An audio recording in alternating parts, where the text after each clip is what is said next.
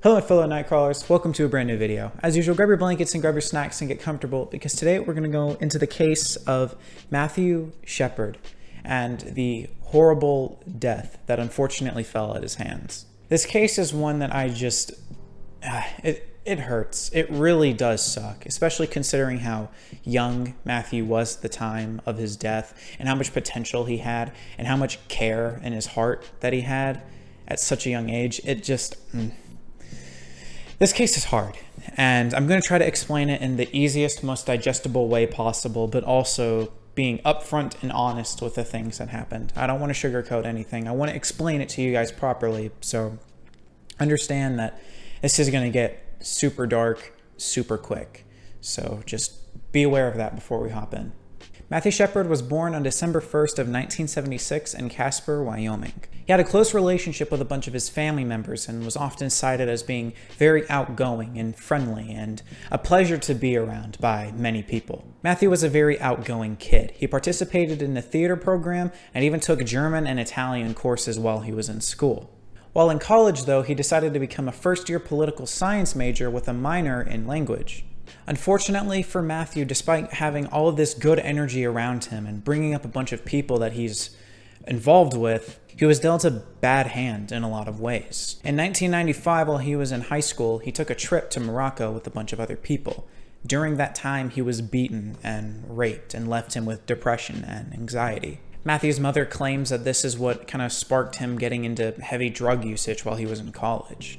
On the night of October 6th in 1998, Shepard was approached by Aaron McKinney and Russell Henderson at the Fireside Lounge. McKinney and Henderson decided to give Shepard a ride home. During the time in which they were giving Matthew a ride home, they decided to take Matthew to a rural area where they wouldn't be spotted. They proceeded to pistol whip him, beat him, and basically just make a mess of this poor kid. Shepard was tied to a fence and then left to die, essentially. It's been said that Matthew's face was beaten so brutally that it was just covered in blood. The only parts that you could see were the tear stains that dripped down from his face, clearing bits of the blood. The assailant's girlfriends testified that neither McKinney nor Henderson were under the influence of alcohol or drugs at the time of the attack. The pair had said that they had learned of Shepard's address and were only just trying to steal from his home. This was obviously a lie. Once they were done attacking Shepard, they decided to head back into town, as if nothing had happened. While they were in town, though, they decided to get into another whole other fiasco, and they started beating up on some other kids that happened to be in town. The two kids that they decided to beat up on were okay in the end, thank goodness, just had some head wounds, but these guys just really were bloodthirsty. That's the nicest thing that you can say. They just wanted to cause harm to people. Police eventually showed up and apprehended the two dudes that were deciding to just go on a hitting spree and I guess a murdering spree as well, if you'd like to word it like that. Henderson was put in cuffs and arrested, and then they decided to search McKinney's truck. In the truck, they found a bloodied gun, Shepard's shoes, and a credit card. The pair then decided to try and convince their girlfriends to give them an alibi that they weren't doing anything bad. Look, I'm just gonna keep it real. If your girlfriend would be willing to give you an alibi like that, that's concerning. Genuinely concerning. Shepard was in a coma for 18 hours and still tied to the fence. He was eventually discovered by a cyclist who had actually mistaken Shepard for a scarecrow. The first police officer to arrive on the scene found Shepard alive but covered in blood. Shepard was transported to a hospital nearby but then had to be moved to a more advanced trauma ward.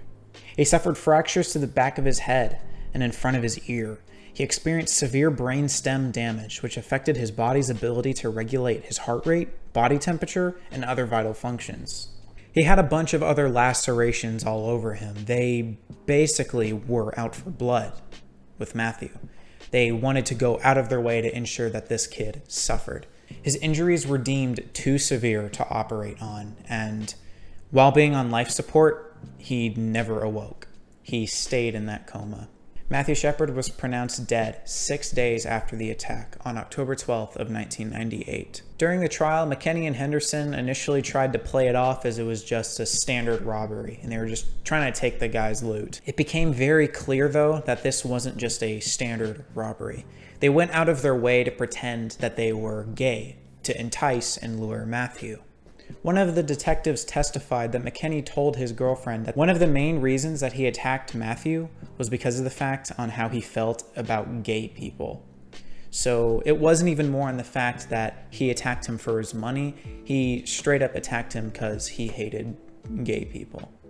The charges are a little weird, so I'm gonna read it off just so that way I don't get it wrong and I don't get people yelling at me. But McKinney and Henderson were arrested and initially charged with attempted murder, kidnapping, and aggravated robbery. After Shepard's death, though, the charges were upgraded from attempted murder to first-degree murder.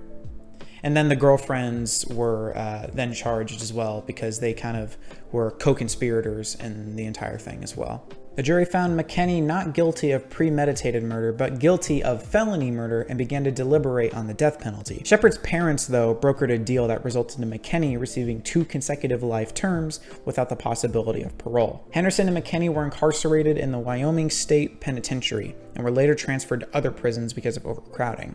Of course, with cases like these, you can't have people that are going to just be respectful to what happened to Matt and all the disgusting horrible things that had happened to him. You have people like the Westboro Baptist Church that are going to come out and say Matt is in hell and stuff like that because people are great. Matthew Shepard does live on with a very strong name though. His parents opened up a foundation called the Matthew Shepard Foundation, fighting against hate crimes and stuff like that are all within the United States. Taking a snippet from their website, the life and death of Matthew Shepard changed the way we talk about and deal with hate in America. Since his death, Matt's legacy has challenged and inspired millions of individuals to erase hate in all its forms. Although Matt's life was short, his story continues to have a great impact on young and old alike. His legacy lives on in thousands of people who actively fight to replace hate with understanding, compassion, and acceptance. It's stuff like this that is very important. Matthew Shepard's name is one that's going to live on. It's not something that people are going to just forget. The foundations that they're being created. There was even a bill that was introduced to Congress in 2007 that featured his name to fight against these types of hate crimes. It's amazing to see, and I'm glad that there are many different bits of foundations or bills or anything being mentioned of him, because hate in any forms like this need to be addressed. The idea that gay people or something like that are beneath you is something that is so ridiculous, and we got to get that mindset out of the American people's heads, and frankly just anywhere really. I've never understood it. I've never understood why you just can't let people be gay. What's wrong with that?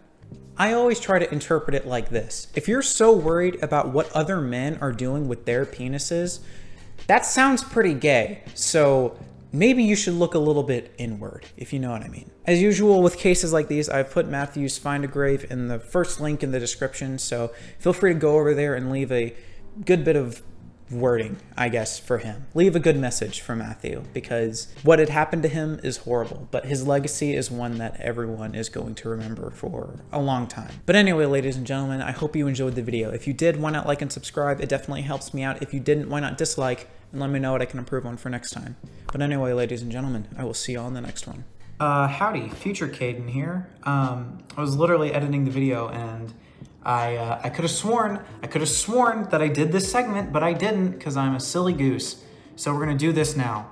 We're gonna be shouting out the Patreons because that's very, very important to me, and I want to make sure that you guys are shown the respect that you deserve. Trina, Caden, Dark Moon 2. If your parents named you Dark Moon 2, that's really middle. That's really cool. Christopher, Lilac Clover, Snake Girl, Rylan, and Lint. Genuinely thank all of you for supporting the page. It really does mean a lot to me, and I do want that to be expressed, and I do want this segment to always be a thing. I could have sworn I did it though. I don't know what happened, but whatever, I'm sorry. Anyway, I appreciate all of you. Thank you guys so much. Y'all have a good rest of your day.